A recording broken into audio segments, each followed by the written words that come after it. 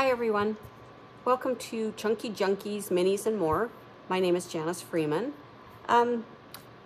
Today I thought I would actually just do a little tutorial. I did a junk journal recently that was called Cowgirls and Their Horses, and in there I had some waxed packing paper, waxed paper bags, that kind of thing, and I made different little projects. This one was just a little, kind of like a folder, I guess. There was no sealing of it. It was just tied with this twine. And it was lined, like I lined it with tracing paper, and then I ripped the tracing paper so that there was a little bit of frill left over. And then I did one that was a pocket envelope, which was this one. So I cut, once I waxed it, I don't know if I lined this one. Yeah, this one was lined with coffee dyed paper. And then I made a little mini junk journal. So there's nothing really in it. I just have it, I held it with a index clip, and it's just very basic, nothing much in it. I did line it with some scrapbook paper that I had created out of material, actually. And then I just put in a few little signature, one signature with a few things. But I used that waxed paper on that as well. So I thought I'd show you how I do that. And then maybe we'll create, I want to create a few more of the envelopes, or maybe even just the folders. But I have another big project that I'm working on, and I want to put some of those in there. So if you're interested, and what I use is just plain old, most of it is out of paper bags. It's a little paper bag, packing paper. I don't think I've tried this light color, so I'm going to try some of that maybe today. This regular paper here. This one had a bit of a off creamy color to it. So, and then this is some that I have done previously. So it's just a paper bag that I had ripped. And once it was waxed, if you crinkle it, you'll get this effect of all the cracking in it. And if you don't like the way it came out, then you would just iron that again, and it'll just smooth it all out again. So I have numerous pieces of paper here that I have coffee dyed. Pardon me, not coffee dyed, waxed. This one I have crinkled up. This is a little paper bag.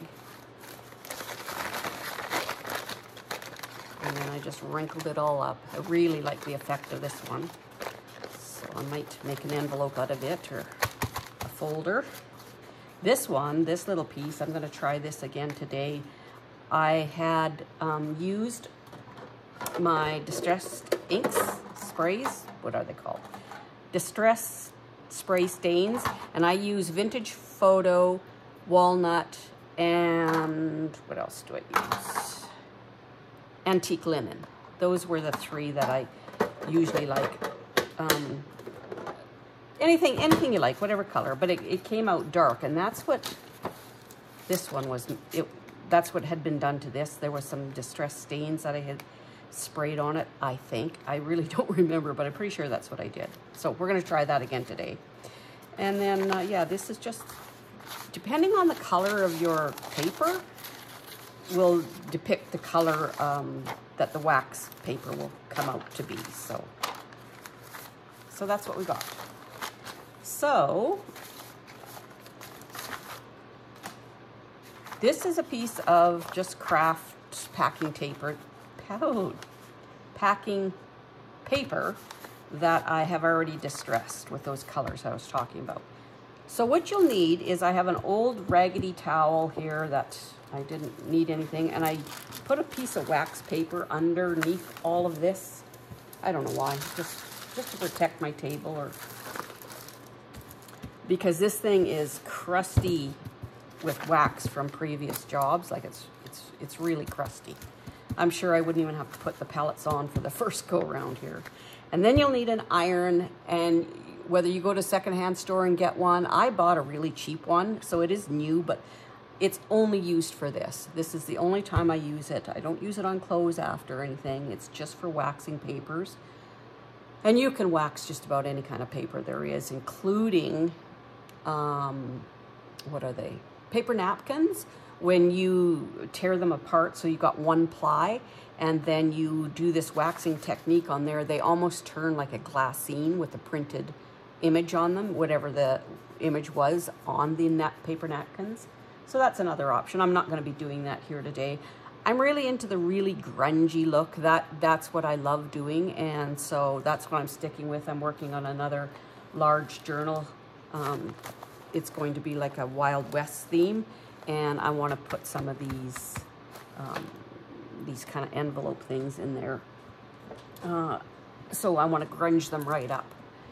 Okay, so to do this, you want some, I got this, it's organic beeswax, and it's pellets. You want the organic, and you want the raw and natural. So 100% organic, raw, natural beeswax pellets. I've seen ladies use candles. I've seen ladies use scented candles even. I've never tried it. This was what I had seen used, so this is what I got, and I got this off Amazon, and they work like a charm. So they're just little pellets, and you just sprinkle a few on. You don't need a lot, and you'll start with that. And you want your iron, you do not want steam, but you want your iron on a hot setting. No steam. Make sure there's no water in your iron. And then you're just going to melt that into the paper. And I can see I already like the color that it's going to be because of that distressing I did with the sprays.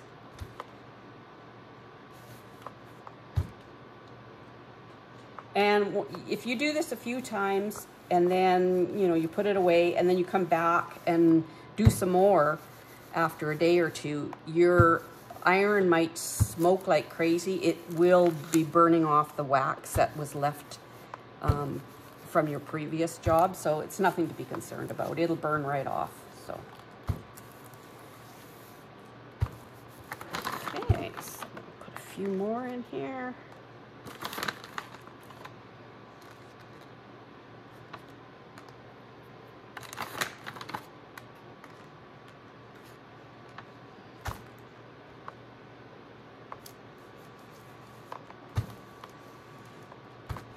And you just move the wax around to where you kind of need it.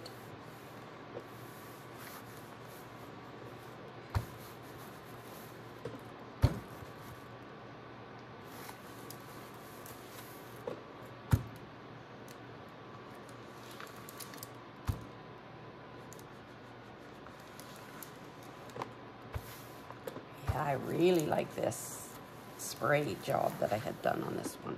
I'm not convinced this one was sprayed now when I look at it. This might have just been a really dark packing paper, because I don't see any spraying on this one, like any distinction between the colors. Anyway.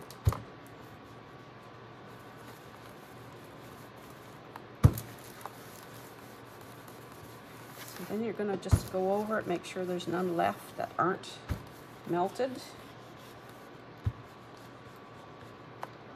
And there you have it. So we'll set this one aside. I really like that. Okay. Set that one aside. Let's try this funny cream color. I don't know what this is going to do.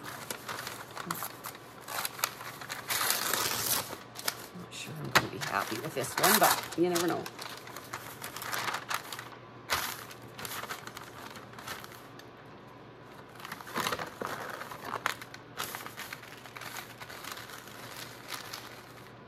It's probably a lot more than I need.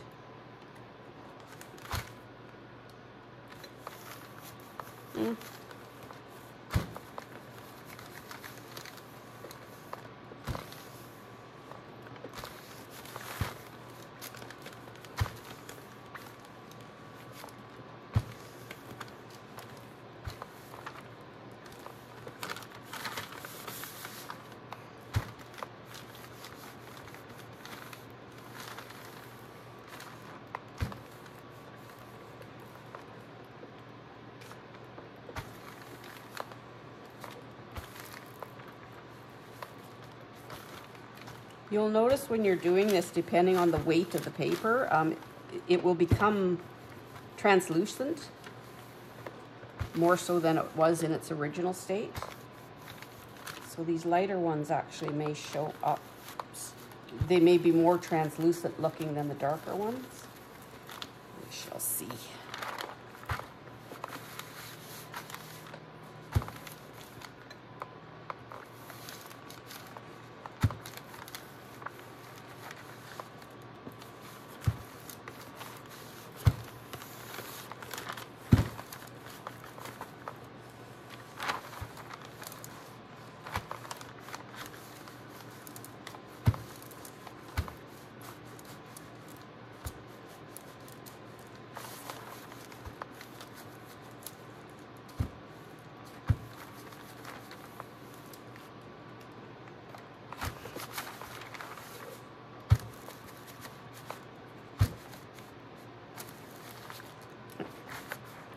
That's good enough.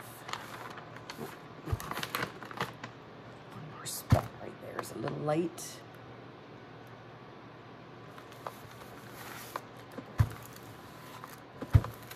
Oops.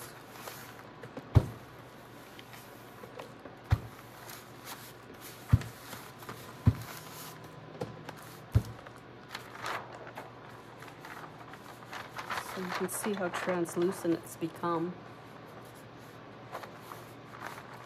And I let these newer ones, like I'll let these probably sit for a good day before I actually start using them. They seem to be quite waxy to the feel at the beginning, but as the days go by, they seem to not feel so waxy. I don't know why that is. I'm sure I can make something out of this little one.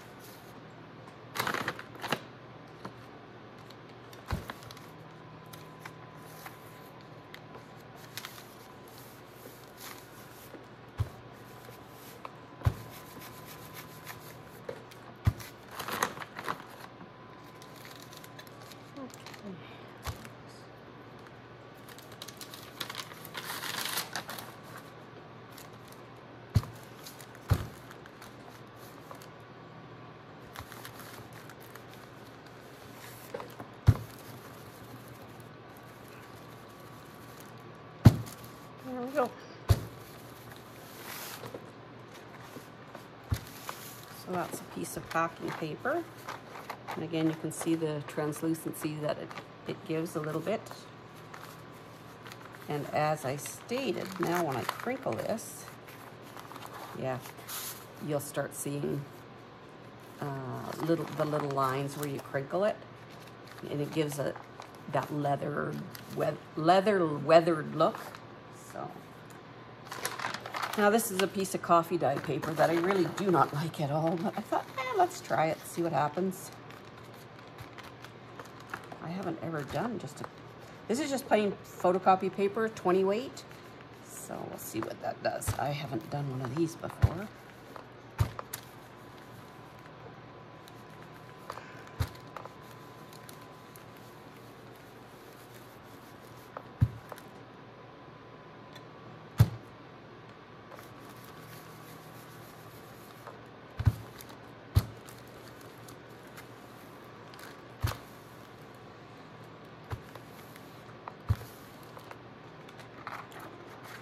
Ouch, ouch, ouch.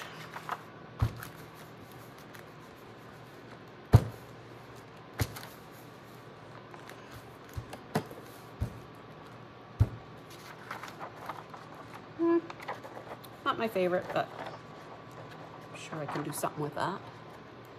Same thing, it's a little translucent, more so than it was, but So yeah, whenever I work with this now to create, be it these folders or envelopes or little journal covers, whichever, I do line them. So, and because they're wax now, there's not a lot of glues that you can use that work or that want to adhere to that beeswax. But I think this one, if I remember correctly, when I did this one, I used Fabri-Tac, and it actually did hold it. It's Fabri-Tac and this tracing paper, coffee dye tracing paper is what I put inside this one. So that is an option.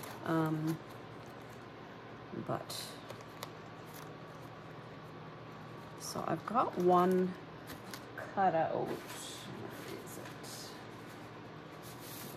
This is one that I want to put in this journal that I'm working on. So it's got a little tear down here, but once it's sewn, you won't see that. So you just cut out the template that you want, or you can make up your own, and then it'll just fold up like this. Get sewn all the way around. I'm going to use a zigzag stitch, and then this is the cover, and then I'll decide how I want it, the closure. But that's what you end up with. So, and then, oh yeah, once it's done, the more you crinkle it, and they are kind of fragile right now. You can poke a hole in them fairly easy, but if you want those wrinkles, this is how you get them. You don't really get in there. You just kind of fold it enough to crease that wax or break the wax, and then you'll get these really leathery looking. And if for some reason you don't like that look, you iron that back out, and it'll disappear like that. So I'll let that dry again, and then I'll crinkle it again to match. But that's what I'm going to be happy with that. And once I sew it, then you can decorate it any way you want. I could just attach, and again, I used Fabri-Tac on the beeswax for all of these little stamps and whatnot. And I noticed this stamp, I made this a while back, and if you look at the stamp closely, you can see that the wax has kind of seeped into it, so it looks wax now too, which is kind of neat. So it just gives it a more aged look. And I did stamp on these. It's a little, yeah, it's a little rough because it kind of bleeds when you stamp on them. I mean, you can make it out, and again, it gives it that weathered, aged look, and that's what I'm always after. So I like it, but some may not. So, and then you can put whatever kind of closure you want on them. And again, this one was lined with coffee dyed paper, this one with tracing paper, and this one with scrapbook paper. And because this was just a fold over, I didn't do any sewing, but everything is sewed together because of it being waxed in the type of glue. Okay, hope you enjoyed it.